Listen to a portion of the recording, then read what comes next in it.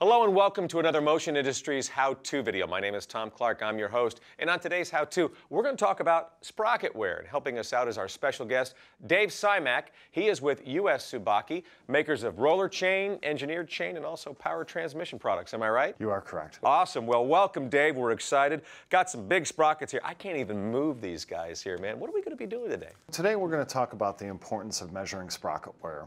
And as it relates to new chain, when you install it, it's important to check sprockets for wear so you don't reduce the life of the chain. Okay, how do you want to start? Before we get started, I want to talk a little bit about the importance of measuring and checking sprocket wear when you're installing new chain. Typically in the industry, there's a couple issues that prevent people from changing sprockets. One is the cost of the sprocket, two is the complexity of removing the sprocket, and three, the fact that there's little known standard for checking and measuring sprocket wear. There's not a lot of people that know how to do it, so often sprockets are left in place far past their usable life. At the end of the day, when you leave a sprocket in that's worn past its usable life and you put new chain on it, you can greatly reduce the service life of the chain by almost up to 50%. Wow, that's a lot right there. So, all right, so how do you want to get started? What's the first thing we should do? The first tool you're going to need is a caliper. And a caliper is used to measure the plate thickness at the root of the tooth. When we measured the sprocket, you got to compare it to the nominal plate thickness. And the nominal plate thickness for this particular sprocket is 0.924 inches. Okay. So the minimum acceptable plate thickness is 0.908. This sprocket measured between 0.855 and 0.866 inches. Well, I don't doubt that. I mean, look at the wear. Absolutely. That looks like it's ready to be thrown in the garbage. Absolutely. You can see the wear pockets here on the tooth. You can see that the tooth is deformed. The area of the tooth has been diminished.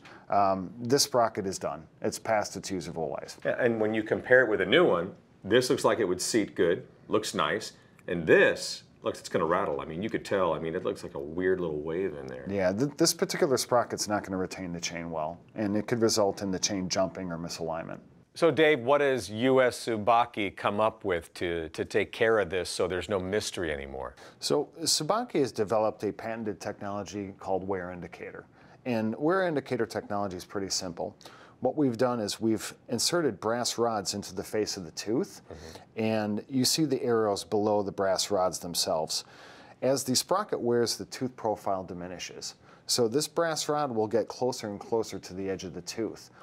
When it gets to the point where it's very close or it's protruding from the side of the tooth, you know it's time to replace the sprocket.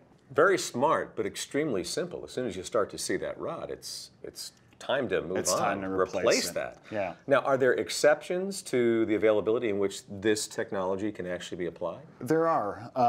This technology is limited to sprockets with pitch sizes greater than 100. Okay. That's for a roller chain. With engineered chain, it's 2-inch pitch and greater. So it wouldn't work on my 10-speed? No, absolutely not. All right. So implementing this type of technology makes sense for businesses that rely on capital equipment, which drives the livelihood of the business. So in the event that you have capital equipment that cannot afford downtime, you would want to put this in. Easy to determine. You can just look at it, you can see it, boom. That's pretty handy, though. That's pretty smart right there. Are there any other tools or things we have to think about when we're checking sprockets? One should be familiar with the process of measuring chain elongation. So you could use a tape measure, you could use a ruler for that. There's other certain tools that are available to do that, but you need to be familiar with that process. Secondly, you need to know when the sprockets were last replaced. So if you put new chain on worn sprocket 6 months ago, it's something you definitely want to keep an eye on. But optimally, the sprocket should be replaced with the chain as a given set. Dave, thanks so much. Thank you. All right, that's Appreciate Dave Simak with Tsubaki. And if you have any questions about anything you saw here today, contact your nearest Motion Industries branch location. Hopefully this will help you with your practical application. And when you're doing stuff like this, sprocket wear, chain elongation, anything, wear the proper PPE. If you don't know what it is, check with your supervisor because I'm sure they'll be able to tell you. Also, they'll be able to tell you that you should watch more Motion Industries how-to videos with me, Tom Clark, as your host. But thanks for watching today.